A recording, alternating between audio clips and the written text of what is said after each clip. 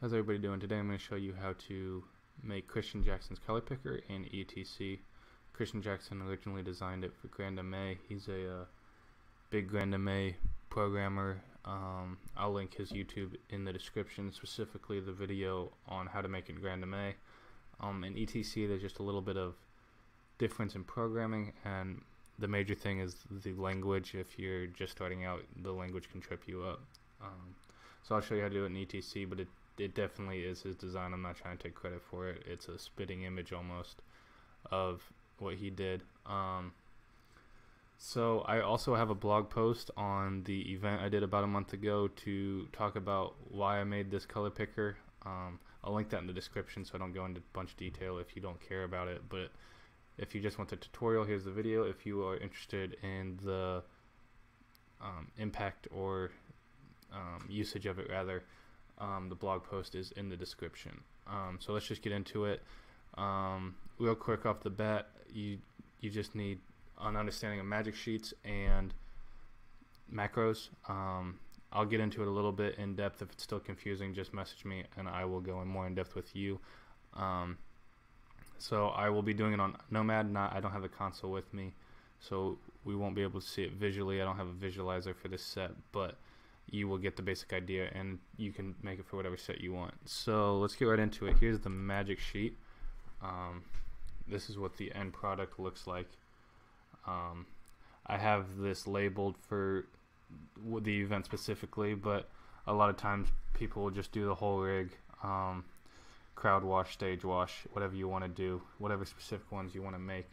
But this is the end result of it. So basically what you do is you just make a new magic sheet.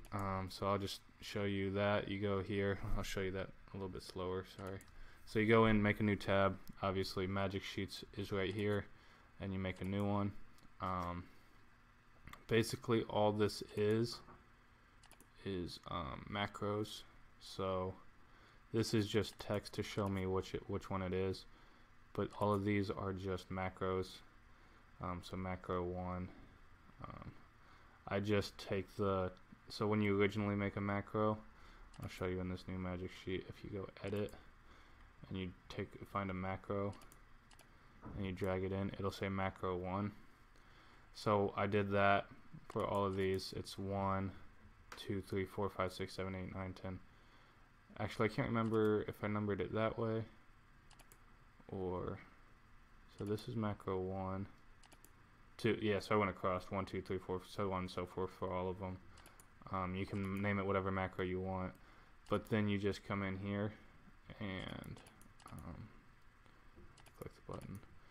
So you click the macro, and then I pick the color that it is. So I know that macro, I know that it'll be white, and well, let me show you. White's not good for the text, but let's say it's making it red. Okay, so then you can come down here and field 1 you just make none, and field 2 you make none, so you can get rid of the text on it.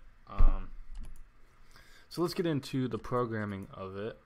I have macros 1 through 14, 15 through 24, and so on and so forth. You can number it in whatever range you want.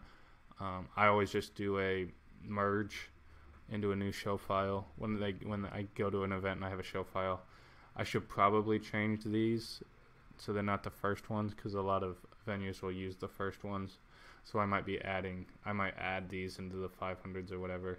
I have MIDI controllers that I have from the 100s to the 300s. I use up all those macros. So whatever works for you, whatever macros you have open. But let's get into it. So like I said, this first one is macro 1. You can see that here, macro 1. So when I click it, if you look at the command line, macro 1 is triggers group 1 color palette go. Group 1 color palette 1 go.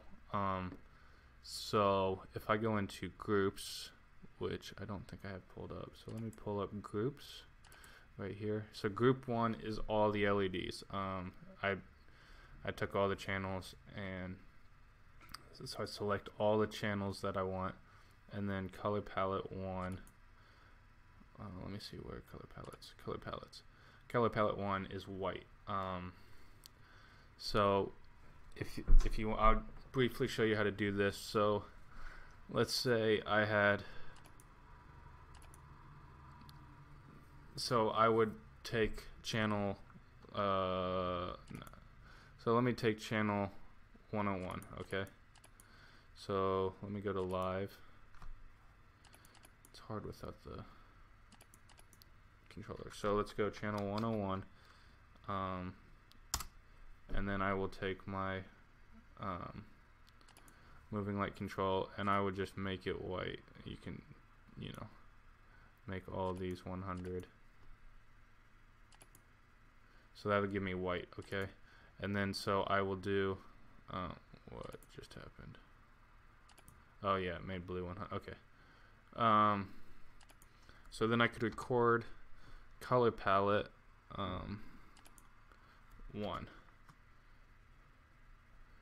Must include channel list to record. Oh, that's right. So let me take group 1, enter, and let me put all of them at white. And then so group 1, color palette 1, record color palette 1. And so that will give me, so that records the color palette right here. So I have white, red, orange, yellow, dark green, light green, dark blue, green, dark blue, light blue, purple, hot pink, soft pink. All of those, which correspond to these colors. So these are not, when I click these, it's not going to go to this exact color. This is just a reference color. So those are the color palettes. And then, so I've got the groups. If you don't know how to do group, you just select channels, right? So you go live. So channel 101 through 104, record group 500 or whatever. And then if I go to groups,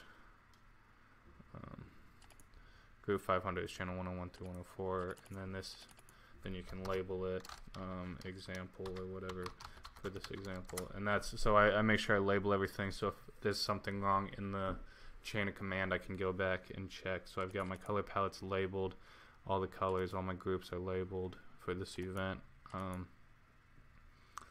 So that's what I do with that. So to record a macro, you would click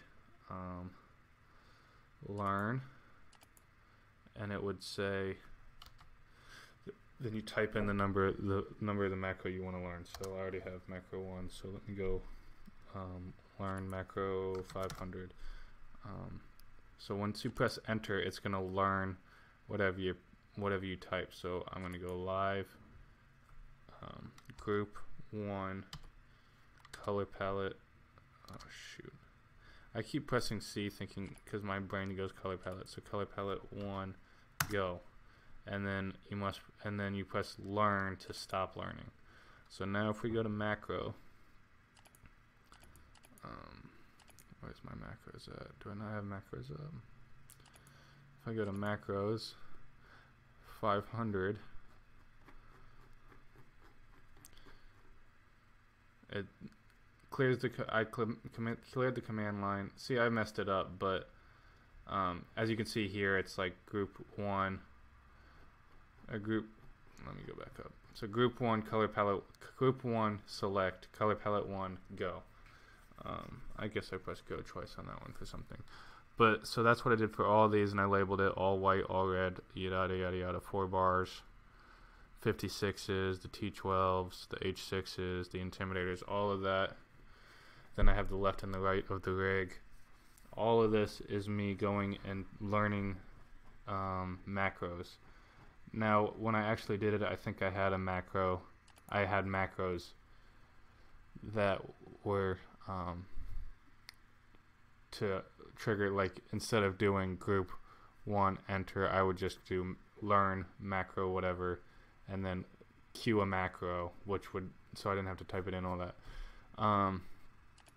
So let me go back here, let me get rid of this one. So if we go back here, so that's what I did for all of these. So now all these macros are programmed. The one thing I haven't figured out for ETC, I haven't had time to work on it, I should say. Not that it's that difficult, I just haven't had time to mess with it. Something Christian Jackson does is all of these will be like, let me edit this. So if this isn't live, he'll do this. So if it's not live, it's got a white border, and then once he clicks it, it'll fill white. So I haven't figured that out. What it would probably do is, like, when you click a macro, it would trigger another magic sheet. I know you can do that. The thing I haven't figured out is how to make it, like, if I click this. So let me click, if I were to click all the lights to be red, right? So let me say I go red, right? But then I want to change these to turquoise. I don't know how to get these to all be red, and then that, you know, and then if I want this to be blue, I don't know how to keep data that has been stored. I could go to a magic sheet that has just this one highlighted or whatever, but I don't know how to keep stored data, you know. It's worth the time, you know, especially the small rig we were doing. I could see that the 4 bars were red, I could see the 56s were yellow, and so on and so forth. So I didn't really find it necessary to mess with it, but so the mouse is kind of annoying to click with it. I have a touchscreen monitor with the Ion that we use, so I was just literally tapping the screen. It was a little bit of a delay, so it took me a few songs to realize that I need to find the tempo of the song and click a half a second early for it to hit on time. But yeah, so that's all it is, really. It's just a text box that is here, and you can obviously type in whatever you want. So if this was crowd wash instead,